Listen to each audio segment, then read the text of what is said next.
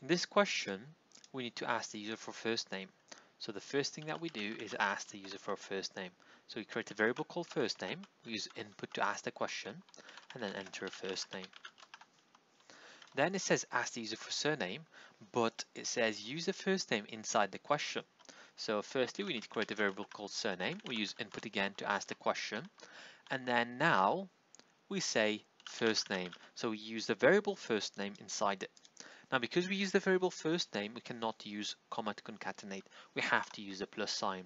Then you press space, then we put a quotation mark, then we put space again because we want to separate it by a space. Because concatenation using a plus sign joins them together without a space. Now I need to say enter surname. Then it says display the first name and surname in a full sentence. So we need to print it again. So we need to print it to display it on the screen.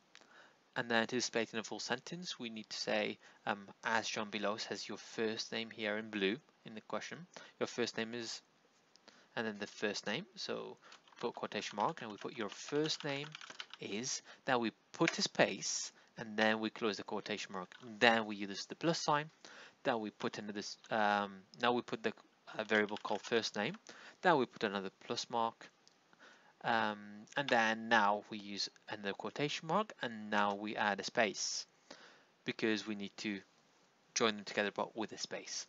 Now it says and your surname is, so we write and your surname is, now we close that, but we also need to add a space before after the is, so space, and then we use another plus sign and then mark. Oh, so not mark but surname, so the user needs to type their name.